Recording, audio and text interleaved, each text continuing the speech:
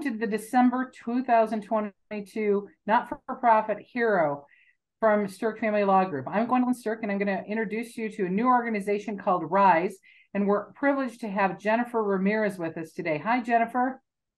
Hi, how are you? I'm good. Can you tell us a little bit about yourself and what you do at Rise? Sure. So I'm Jennifer Ramirez, and I'm the founder and executive director of And Rise. So we are a nonprofit organization where our mission is to empower women to be the ultimate versions of themselves, no matter what adversities they face. So we offer free counseling in Illinois, free support groups for women that have survived sexual and domestic abuse. We do financial education for women and professional development. So we help with resume, cover letter, and mock interviewing skills. And we also do a lot of women empowerment events, as well as teaching women about healthy relationships and what's normal and what's not normal and red flags. That way women can just live their best life and be that best version of themselves, whether we're helping them personally or professionally. Sure. So as the founder of the organization, you found a need for these services. Can you give us a little background about the development of the organization? Sure. So I started And Rise in 2019, but I went full time with it in March of 2020, literally the week before the pandemic, before we went into stay in place. So actually, it had started out as just more like a women empowerment type of organization, but because of COVID, actually, we saw a need for support groups. I saw a need. I saw a lot of women on Facebook complaining that they were just suffering from depression and anxiety, just like a lot of us were. We were all freaking out. We didn't know what was going on.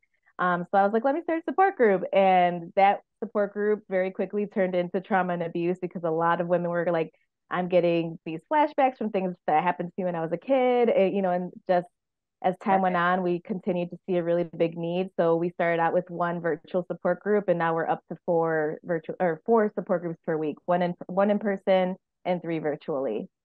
So that's kind So of how it all started. well, that's very cool. So these four different support groups, do they focus on different topics depending on which one you join? How does that work? Yes. So Monday and Thursday nights are for both sexual and domestic abuse or any type of trauma. And then Wednesday night is specifically for domestic abuse, which includes emotional abuse, financial abuse, that type of stuff, as well as physical abuse. And then Friday night group is just for sexual assault, sexual abuse, anything sexual in nature. So yes, they're all different topics.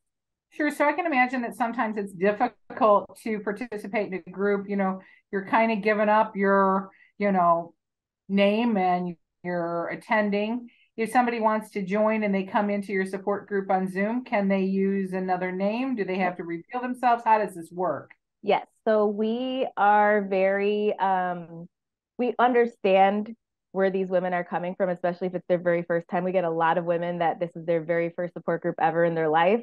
So they come in very nervous. And I really care about making sure that women feel heard and seen and comfortable. Their safety and comfortability is really, really important to us. So we do allow women, if they don't want to be on camera, they do not have to be on camera. They don't have to speak if they just want to go and listen, because there's a lot of people that want to go, but they're not ready to talk yet. So there's Right. girls that come for months until they're finally ready to talk. So we give them that space, even if you're not ready yet. But some people really enjoy and find it helpful to hear other people's stories first. And then it gives them that kind of comfortability to go on and speak about themselves. So, yeah, and in person, we obviously can't have you off camera, but it's a little different in person too. But yeah, we don't ask for personal information really. I mean, if we do ask like first name and last name, but we're not sharing that with anyone. It's just for our internal records, basically. So it sounds like a really nice way for somebody to start to get help, even though if they're afraid to do so, which is really awesome. Absolutely. So Yeah. how does the support groups differ from the empowerment piece that you were talking about? Yeah, so support groups is a weekly thing, and a lot of the women that come, they've been coming for a while. And so they really just find it comforting to be around other women that just get it. They understand what they're going through. And it's just kind of an ongoing thing. And it's very much like a family. Like I know it sounds kind of like cheesy, but it's true. Like we do become family because we're sharing some of our deepest and darkest secrets with each other. Absolutely. Right. And so, and we're not judging each other and we're not like, like, so when people aren't reacting that way to your story, it makes you feel like, wow, these people like really Right. care about me. They're not telling me to Right. get over it like my family is, Exactly. Yeah.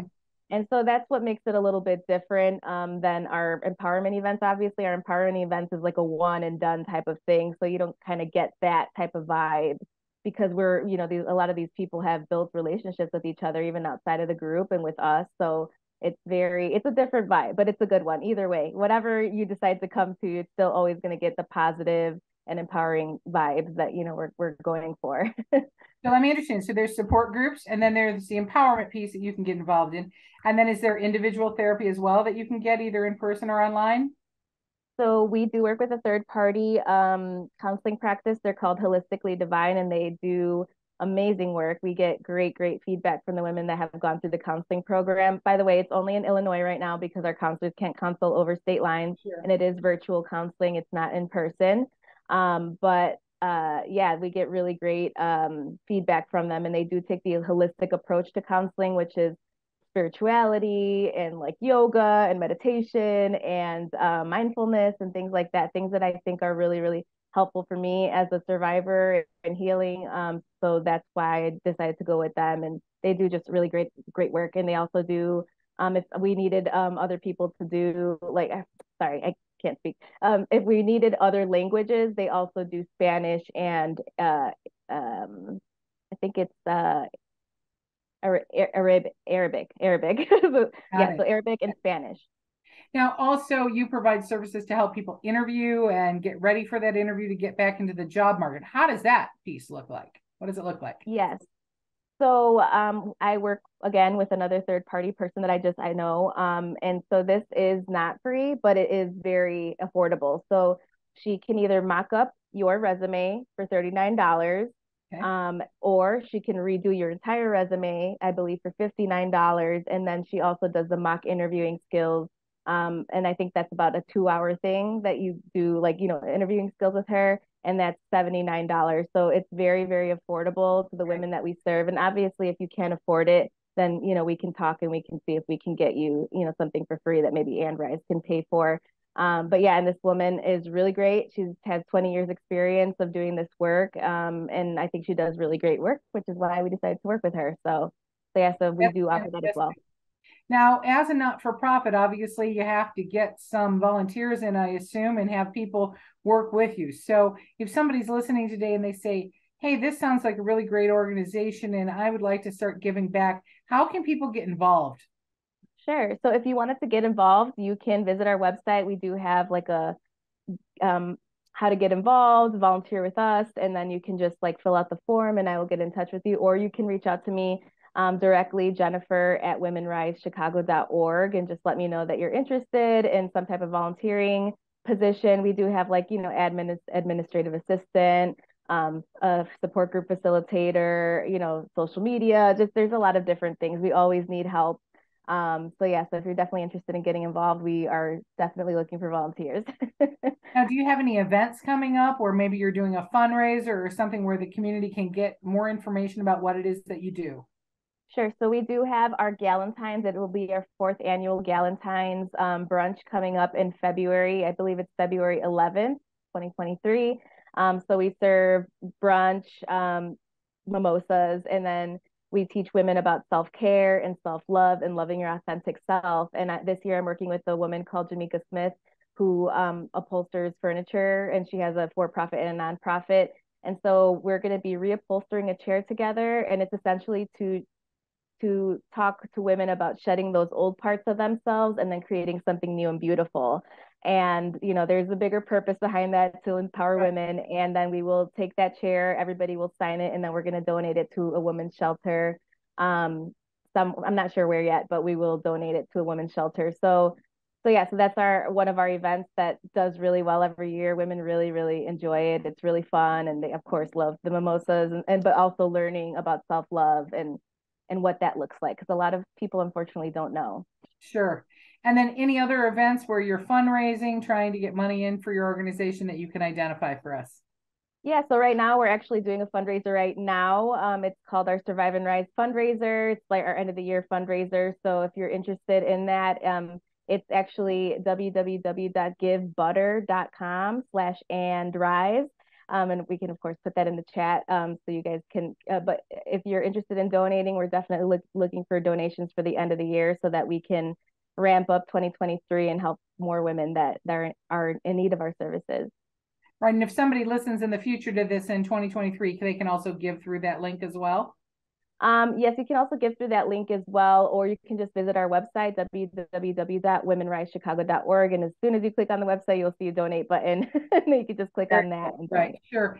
And it seems so interesting because I think that people really do have to have those support groups. I'm a large advocate of support groups and having that forum to do it online and having it acceptable, that you really can create still your secret, so to speak, but still start listening and learning until you're ready to come out and say, hey, I'm a victim as well, and I need to move forward with my life. Yeah, absolutely. So I think that's very unique.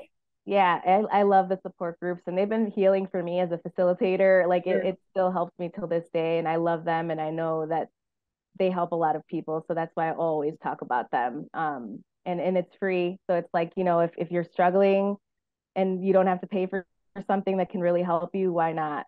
Absolutely. And if you're listening today and you've been the victim or you're not even sure, I think sometimes questions arise in someone's mind. Is this abusive behavior? Is it not? Is this something I should worry about? Is this a sign that I should start doing something? People have a lot of questions, and this is a place that you can go, and be hidden and be there and just listening. And maybe you put a question up in the chat or use another name, right, for a period of time. Not that I'm advocating for that, but people need to get some answers to these questions and understand where others are coming from. Absolutely. And you can always, I did give you my email. Again, Jennifer at womenrisechicago.org. I'm always happy to jump on calls with people or email back and forth. I've done it, still do it every day.